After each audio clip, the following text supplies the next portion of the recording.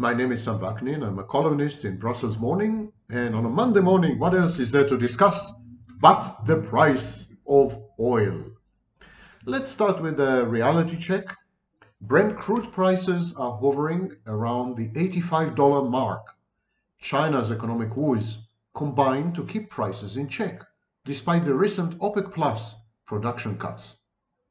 A stabilizing US dollar, soaring interest rates, tightening bank credits, and sluggish manufacturing and trade should conspire to moderate price increases through 2024 despite drawdowns on global stocks.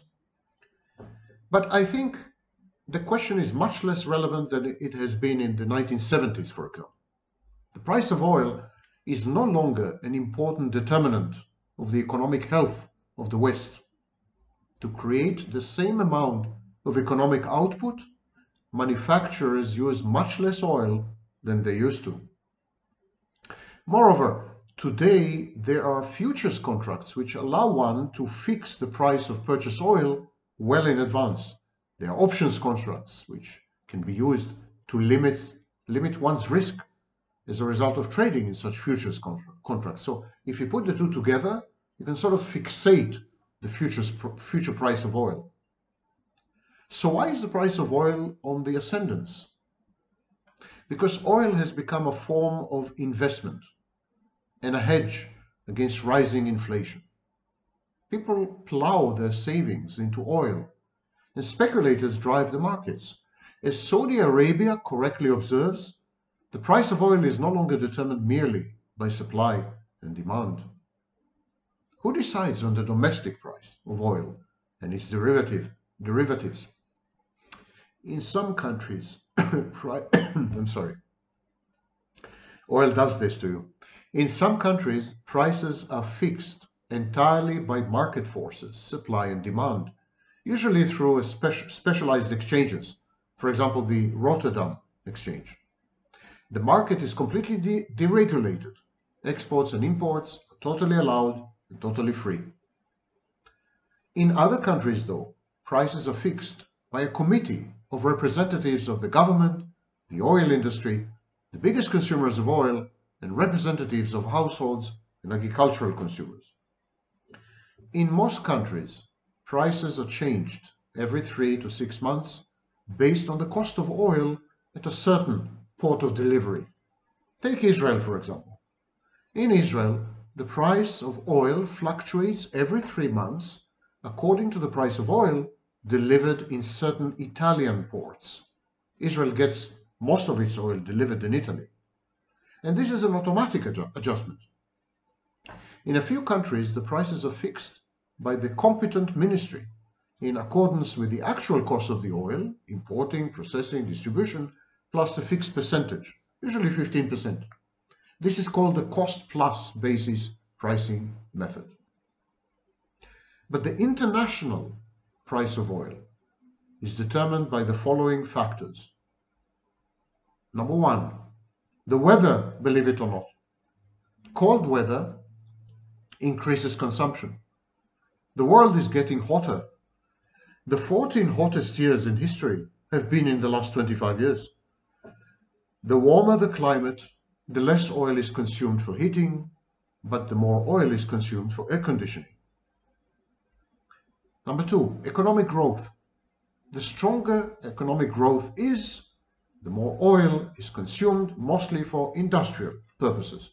The incredible economic development of countries like China and India, and the emergence of car-owning middle classes in many developing countries, enhanced demand and contributed to the current relatively high level of prices. Wars increase oil consumption by all parties involved. No need to elaborate. Number four, oil exploration budgets are growing. New contracts have just been signed in the Gulf area, including Iraq, Brazil, the North Sea, Alaska, and Canada.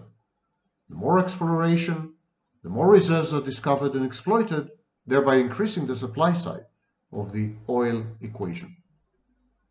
Lifting of sanctions in various countries like Iraq, Iran, Libya, Venezuela These will increase the price of oil, the supply of oil, I'm sorry, decrease the price, increase the supply. Oil reserves throughout the world are low, stocks are drawn down. This tends to enhance the demand for newly produced oil. When there is an economic crisis in certain oil producers such as Russia, Nigeria, Venezuela, Iraq, it forces them to sell oil cheaply, sometimes in defiance of OPEC quotas or sanctions. This was the case in the late 1990s and is the case right now with Russia. OPEC Plus agreements to restrict or increase output and support price levels should be closely scrutinized. OPEC is not reliable. Its members are notorious for reneging on their obligations. Moreover, OPEC members represent less than half the oil produced globally. Their influence is limited.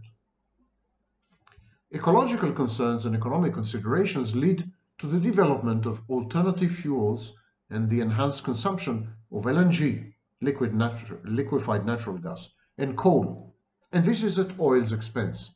Even nuclear energy is reviving, as does, of course, solar energy and wind energy. New oil exploration technology and productivity gains allow producers to turn a profit, even on cheaper oil. So they are not likely to refrain from extracting and selling oil, even if the price of oil declines to $5 a barrel, which is extremely unlikely. Privatization and deregulation of oil industries, mainly in Latin America and much more hesitantly in the Gulf, these increase supply. Recent moves in countries like Venezuela, Russia, and Bolivia to renationalize their oil industries and unrest in countries like Nigeria, all these developments, geopolitical developments, raise global oil prices, owing to uncertainty and increased political risk. And finally, price volatility induced by hedge funds and other derivatives has increased lately. But as opposed to common opinion, financial players have no preference which way the price goes, so they are neutral.